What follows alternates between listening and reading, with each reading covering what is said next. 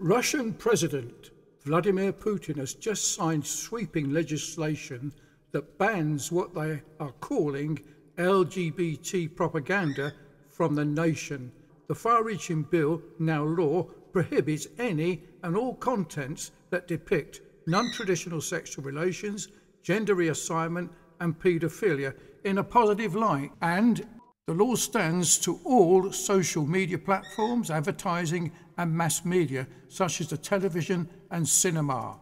Now, while the law is being resoundingly denounced by Western leaders, few appear to understand the far deeper civilizational significance behind the law. Let Putin speak for himself.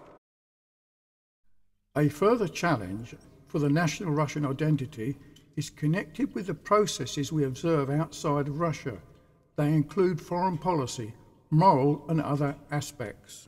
We see that many Euro-Atlantic states, that's the West, have taken the way where they deny or reject their own roots, including their Christian roots, which form the basis of Western civilization. In these countries, the moral basis and any traditional identity are being denied. National, religious, cultural, and even gender identities are being denied or relativized. Their politics treats a family with many children as equal to a homosexual partnership judicially. Faith in God is equal to faith in Satan.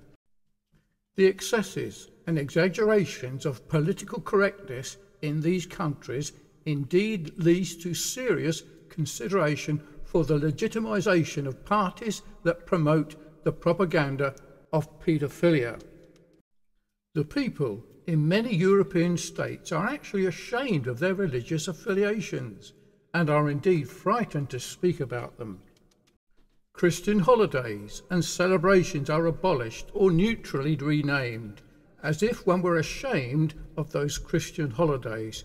With this method, one hides away from the deeper moral value of these celebrations. And these countries try to force this model on other countries globally. I'm deeply convinced that this is a direct way to the degradation and primitivization of culture. This leads to deeper demographic and moral crisis in the West. What can be better evidence for the moral crisis of a human society in the West than the loss of its reproductive function? And today, nearly all developed Western countries cannot survive reproductively, not even with the help of migrants.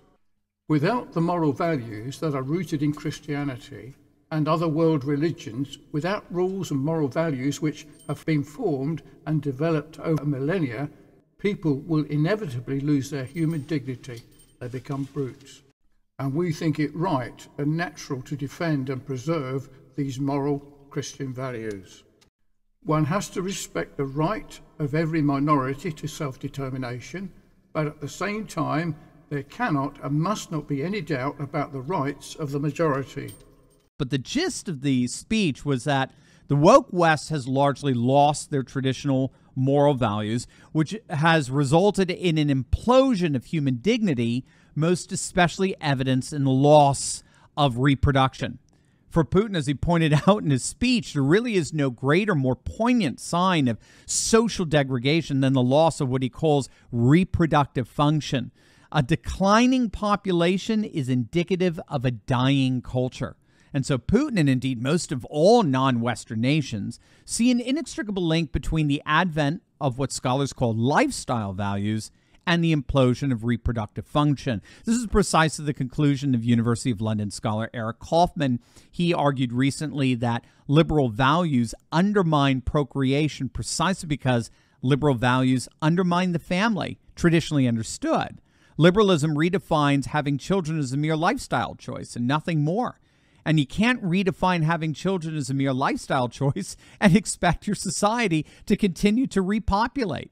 It's what Kaufmann calls the soft underbelly of liberalism. In other words, secular liberalism entails its own demographic contradiction.